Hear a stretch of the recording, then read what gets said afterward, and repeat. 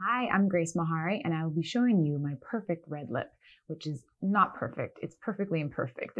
All I do is use the Rouge pencil from La Bouche Rouge, and I'll be using Rouge Vendôme lipstick.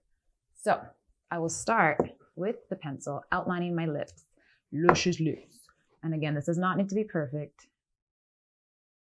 I love a red lip. It instantly feels like I'm dressed up for the day or night.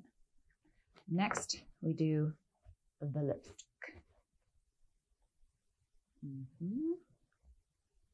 I know some people like to rub back and forth or also move their lips back and forth. I do both. Smudge it in.